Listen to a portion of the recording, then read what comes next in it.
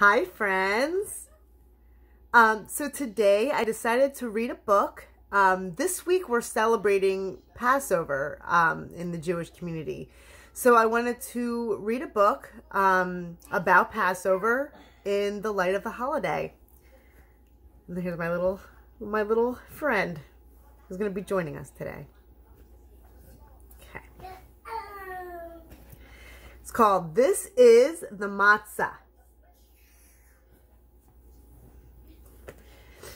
This is written by Abby Levine and illustrated by Paige Billin-Frye. This is the matzah.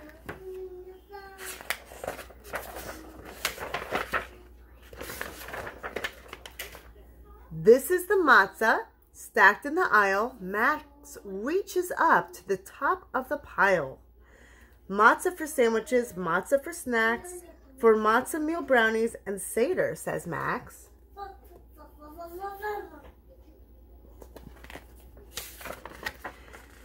This is still early, but Ruth can't wait. Max helps her to fill up the Seder plate.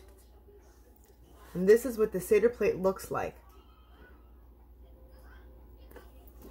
The Seder plate is filled with things to symbolize the holiday. A lot of bitter herbs, a lamb bone, apples, nuts, and wine, more bitter herbs, and a roasted egg to symbolize new life for spring.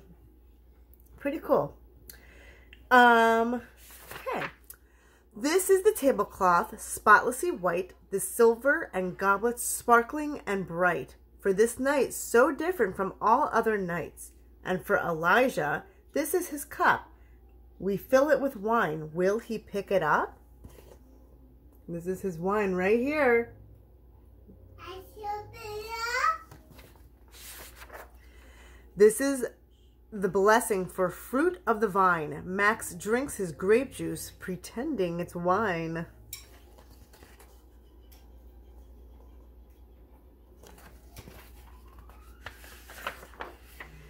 This is the parsley we dipped for the years we labored in slavery and shed salty tears after the blessing from the fruit of the vine, when everyone sipped from the grape juice and wine that sit on the tablecloth spotlessly white, for this night so different from all other nights, where Ruth placed the beautiful Seder plate that she filled up earlier and she just couldn't wait, next to the matzah stacked in a pile from the boxes that Max chose in the Passover aisle.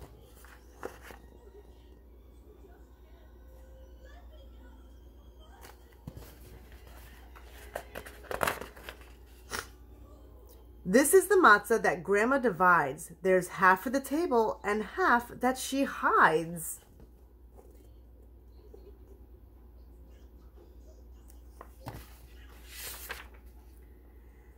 These are the 4 questions. It's Ruth's turn to chant.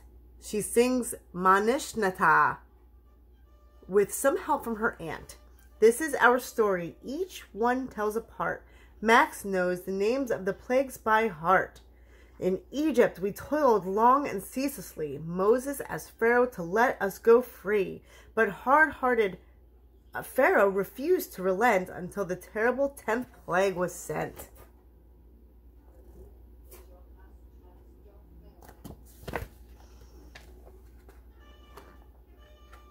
We packed all we owned in the darkness and fled. We brought only dough, no time to bake bread. We reached the Red Sea, which parted in 2, leaving a path where we could cross through.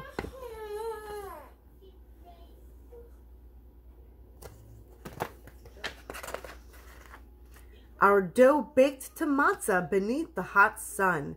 That day in the desert, it fed everyone.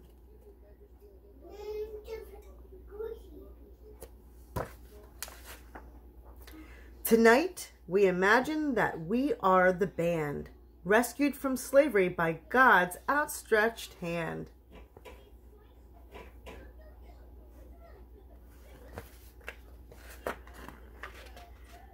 This is the sandwich of bitter and sweet, and this is our dinner. It's time to eat.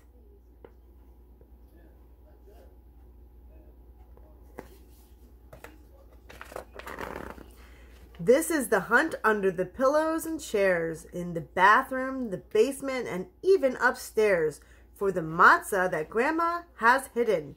But where?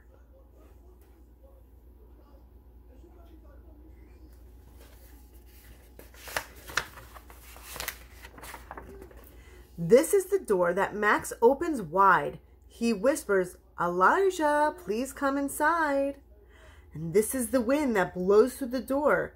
Isn't it open now more than before? Was it Elijah? Look at his cup. We know he's been here, for he has drunk some wine up. Where'd it go?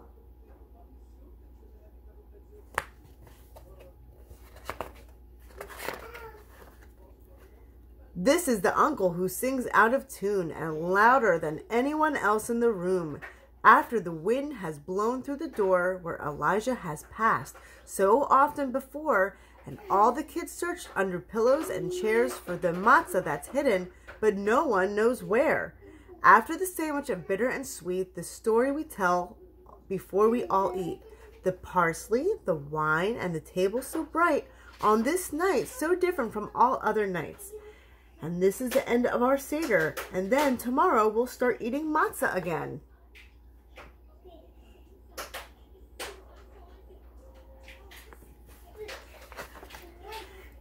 There's matzah lasagna that's served piping hot, matzah balls bobbing inside the soup pot, matzah meal brownies, and matzah for snacks. We got lots of matzah for Pesach, says Matt.